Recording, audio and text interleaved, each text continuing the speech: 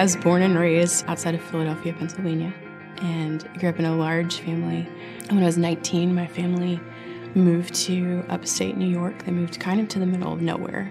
And in that time frame, my younger brother was killed in a car accident, and my family just fell apart. My parents subsequently got divorced. It was just a time in my life. It was turbulent. It was difficult. I had no one to turn to. Someone invited me to a church, and I started going to that church. And in that church, I found for the first time what seemed to be a really healthy family, and it is a really healthy family. But there was an assumption that I understood the gospel, but I didn't understand it. I didn't understand my sin, and I didn't understand the Bible as it applied to all of those things. And so I just kind of went through life at this church, went on staff at this church, loved the people at this church, was loved by them so well and discipled by them. But I was discipled and loved all without a very key piece in my heart being transformed by the gospel. So you can't do that for very long before all the wickedness starts to just show itself for what it really is. And so I was 29, and I, at that point, had just been really wrestling with some theology. I did not understand my sin. I did not understand Christ's life. I did not understand the cross, and I did not understand grace at all.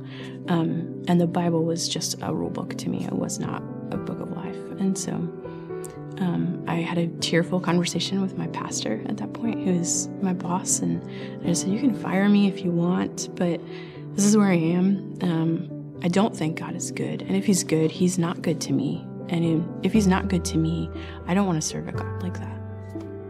And he is such a tender man, and his eyes filled with tears, and he said, I want to give you a book. And he gave me The Reason for God by Tim Keller. And he said, just wrestle with some of the ideas in this book, and we're not going to fire you.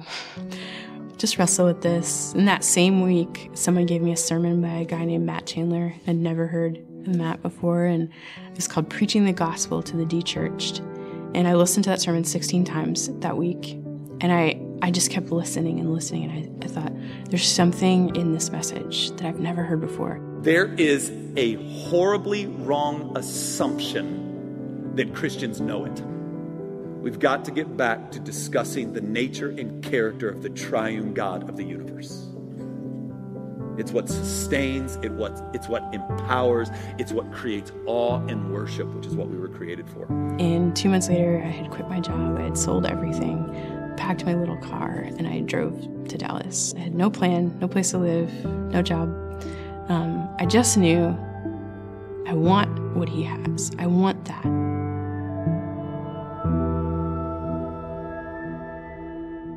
And so I got there, and someone said, "Oh, you need to go to Jen Wilkins' women's Bible study." And I said, "I don't go to women's Bible studies. Women cry and they gossip, and I'm not interested in that. I want some meat." And they said, "Oh, it's not like that. It will change your life." And so I showed up the first night, and I'm a back row sitter. I'm kind of an introvert, and I usually sit in the back. And I was group number 1. And the only open seat on group number 1 in the very front row was front and center, right in front of Jen. So I was in the most uncomfortable possible place I could be. And I was sitting there, and Jen began to read from Genesis 1:1. In the beginning, God created the heavens and the earth. The scales fell from my eyes. I felt absolutely like I could see for the first time in my life. And what I could see was that God was a creator, and that he is wholly distinct from me.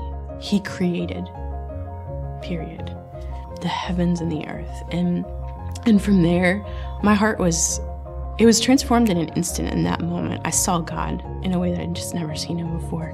And then the next 4 months, he just spent just revealing my sin, just peeling back. But that had never been a pleasant experience for me before. I'd felt found out before. I'd felt exposed before. The next 4 months, as I walked through Genesis with Jen Wilkin and that Bible study of 400 women, he just began to reveal the gospel in all of Scripture. The concept of like Christ being in Genesis and Exodus, like that blew my mind, and it just continued to blow my mind. And so really the next 4 to 5 months was just a really sweet, sweet time of being in the Word for hours every single day and just learning that this book held the words of life, and they were not just to save me, but they were to sustain me, and that He was writing His story from the very beginning, and He was loving me from the very beginning.